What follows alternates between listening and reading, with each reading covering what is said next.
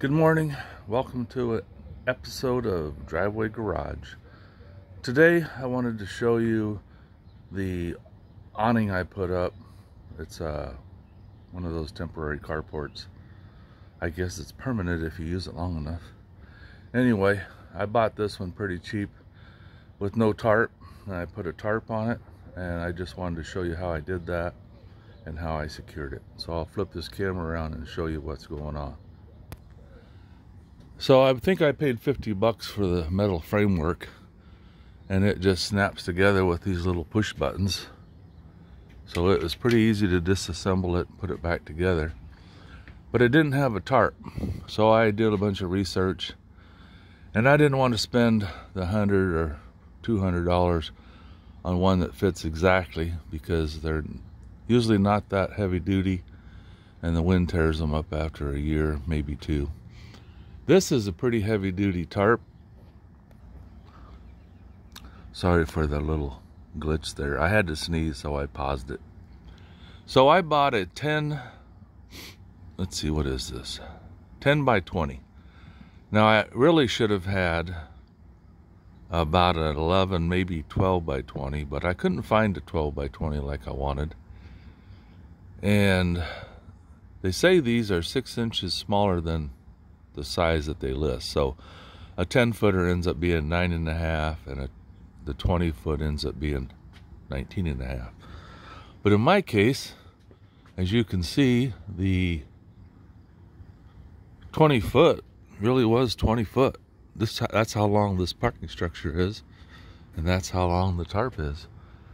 But on the short side, I didn't care so much if it covered it completely, because I don't need 100% protection. I just want some shade when I'm working on my vehicles. And in this case, I left it over my workbench part way, so I have some shaded area here in the afternoon. Eventually, I'm going to put this over against the fence, and I'm going to move the parking structure out in the middle of the driveway here. But I'm postponing that because I'm working on firewood back there, and I'm going in and out of the driveway a lot. So I was by myself when I put the tarp up. So what I did was I got my leaf blower and I blew all the dirt off of the driveway. And then I laid the tarp out here on the driveway and unfolded it. And then I brought this side up first, and I put a few of these straps on it. Now these straps, sometimes they come with them, sometimes they don't, but you can buy them on Amazon and other places. This one is a small one. It's like maybe 6 inches. These other ones are bigger. And then I just ordered some that are, I think they're 9 or 11 inches. But they stretch up to about almost 16 inches, which is what I need for that side, because I ran out of these bungee cords. So I just used a piece of rope and laced it in there just to hold it in place. So back to the tarp. I put about 3 of these straps on here to hold it in place. And then I got my little short ladder. I can't remember if I used that one or a bigger one. I have several ladders. And then I just started working it over the top. I grabbed the bottom corner, and then I just started carrying it up, and I worked my way back and forth until I got it over the top, brought it over the other side, and put some straps all the way around it. And it worked pretty good. You can do it by yourself. You don't need 2 people. Although 2 people's nice, because you can have one on both ends and just walk it up with the ladder over the top. It makes it a lot easier. But I'm pretty happy with the tarp so far. It's heavy duty. I need to do a few extra straps or something to hold it, get the wrinkles out of it, but I think it's going to hold up pretty good in the snow and wind. What else can I tell you? Put your straps on. I could have went to a, let's see, this is a 10-footer, and from this bar to the center is about 6 foot. So this ended up working out pretty close to a 10-foot by 20-foot tarp. I was afraid if I got the 12-footer that it would hang over the side so much I wouldn't be able to tie it down tight, and then it would just be flopping in the wind all the time, which I didn't want. Now down here, I have to stretch these cords in order to get them to come out here where I want them, to the outside bar. So what I did is I took the bar out. You can see it's right there. I disconnected both ends, pulled it out. And then I'm going to slide it through. In fact, I'll just do it right now while you're watching. I'm going to slide it through the hoops, hopefully. See if I can get you in the picture there. There's one. There's two. Let's count along, everybody. Just kidding. 3 and 4. This is one of my old ones. That's why it's solid black and these are striped. But, you know what? I think I'll pause my camera and then I'll get my tripod set up and you can watch me try to put this together.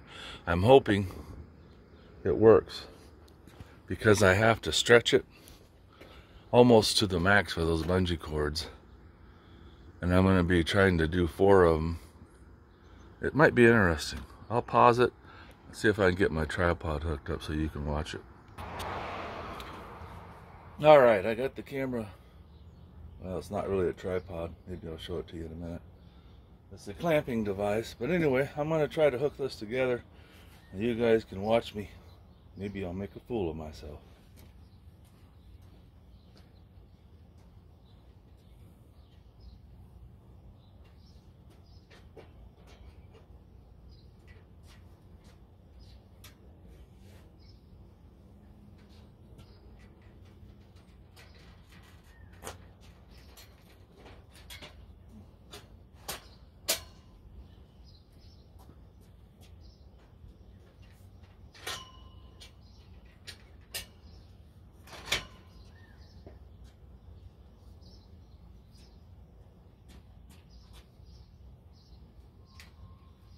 Well, that actually went better than I thought it was going to.